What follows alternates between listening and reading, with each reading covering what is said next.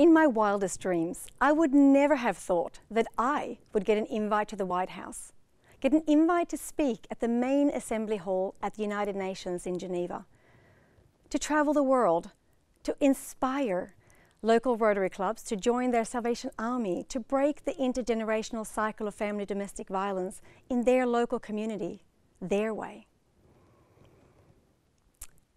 All I wanted to do as a businesswoman, as a mother and a wife, I wanted to volunteer in my local community in Perth, Western Australia. I wanted to do something for victims and survivors of family domestic violence, but I didn't know how. So I rang around to a lot of refuges, and the only one who let me in was Major Margaret, because back then in 2008, it was all about secrecy. She invited and she taught me and my friend, Helena, before you can help, you need to understand. And that's when my journey began.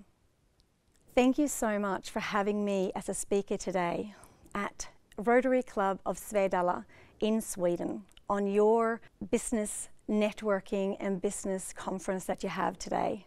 Thank you, Hans, who is the president, and thank you, Lotta and Åke, for doing all of this and inviting a program that is not Swedish, but jag är svensk, mitt namn är Rebecca Tolstoy och jag kommer från Helsingborg i södra Sverige.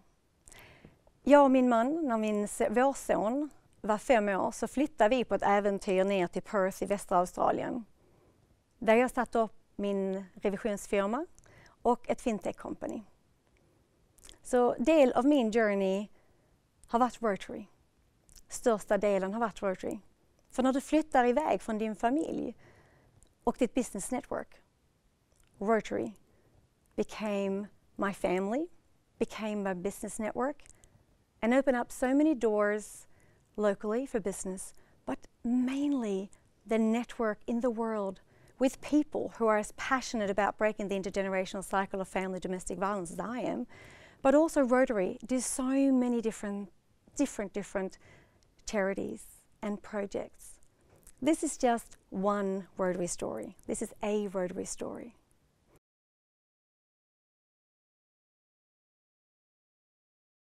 John, could you tell me a bit about what Path of Hope has meant to you so far? It's meant a lot to me. It's meant a lot to me because there's not many chances in life to involve oneself in something that comes from nothing and then ends up on a world scale eventuality and still growing virtually day by day. Well, it's been super inspiring for me to be involved in that process of growth. I was wondering if you could tell me a bit about what was happening in the past and sort of where it came from. Well, it had a very humble beginning. Path of Hope is the product, of course, of one lady from Sweden who in turn came to Western Australia, which we're very, very grateful for. She could have gone anywhere else in the world, she and her husband and her son, but they came to Western Australia and she took on a career in the area of accounting. And Rebecca Tolstoy, like everything else in her life that I've since learnt, does everything well in advance of the present. She plans and has vision well above that of the normal person. So on the area of completion, it just happened by chance once again that my accountant in this particular firm in Western Australia said to me, I want you to meet somebody. She's bigger than life and she's doing things in our organisation that we never thought would ever happen, and I believe you have connections and been to a few places that might be able to assist in illustrating to others what her desires in life are. And that's how Path of Hope first started. Was it you and Rebecca that first started it off? Well, no, it was Rebecca started this on her own. She had, as I mentioned before, the vision of wanting to do something with the experiences she'd had in her birthplace. And when she came to Australia, she didn't know how to do that. So she asked around, and eventually as a result of that, as I mentioned, we met.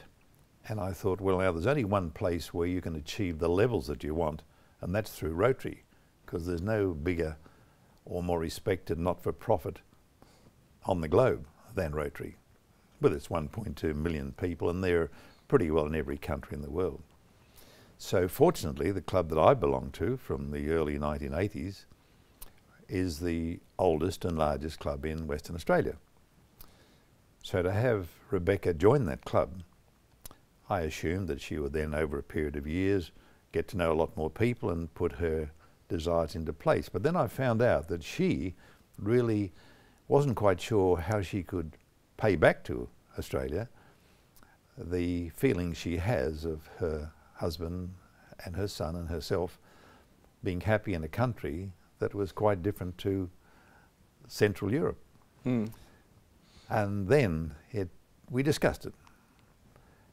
After she'd had time to settle into Rotary, and incidentally turned that around quite dramatically with her ideas as she let them know what she felt Rotary should be doing that they weren't doing. And after a breaking in period, we all adopted an attitude that said, young lady, you've got more get up and go in you than we've seen for some time, so let's back you and do what we can to make things happen. Then it came to the point, well, what would that thing be? And where was her expertise? Well, we knew she was a qualified accountant, so that was a good start. But it was more important than that. She believed that from her life in Sweden, she was bringing with her some experiences of life where there were some concerns, and those concerns were to do with the problems that exist in our family relationships. And when they break down, it goes to dramatic end results that we can all do without. So breaking the cycle of domestic family violence was the path that she said in personal conversations I would like to pursue. Now in Western Australia, the greatest existing body for this epidemic that we are now seeing across the world was the Salvation Army. And the Salvation Army, which of course is the other major not-for-profit in the world. So her thought was, how can we bring these two worldwide bodies together? So we had to start with having a look at what the Salvation Army were doing. So Rebecca went and met the principals there, spoke to them, and she had to be very careful because she was stepping into an area where that's their business and that's their organisation. But when she saw how the problems of the mothers and the kids in general were being handled, she realised that there was avenues there that could be improved on. And then that course was then pursued. And that started at least the association between Rebecca and Rotary and the Salvation Army. Could you talk a little bit about the MOU that's come from that and what that means for yourself and Path of Hope? Well, there had to be an understanding and a respect from each other, to each other by the two organisations. And to that end, the MOU was structured in a way that a model was created. Because Rebecca's idea was that what happened in the past wasn't necessarily that which should happen in the future. So the MOU was an understanding that Rotary would be the creator of funds and the Salvation Army would be the beneficiary of those funds to be directed in this very necessary area of their very wide base into the area of breaking the cycle of domestic family violence. So that was the key issue. Rebecca's ideas then were happening almost day by day, as she said, that we can't just accept the fact that there's a mother and children in an established help centre that are not then being helped further. So let's get some counselling for the mothers. Let's get the mothers to understand if they're on their own as a result of the tragedy that's occurred, that they can go to someone, people who can teach them how to run a home when maybe in the past they had no association with a financial background. Teach them about the areas that a combined parent would have shared, and now here's the mother on her own, responsible for everything. A job, looking after the children, having closer association with schools, health involvements, all the things that a single parent had to learn overnight. So these benefits were supplied in her mind by getting this very important area of Path of Hope through volunteers. What is it about Path of Hope that I'm so passionate about? Well, number one, being able to give just to give, not to give to get. That's what Path of Hope was really about getting people a little bit of their time and their talent.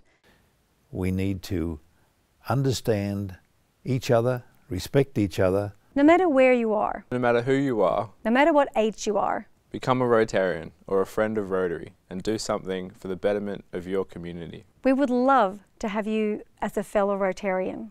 For the good of mankind, all you need to do is to become a Rotarian.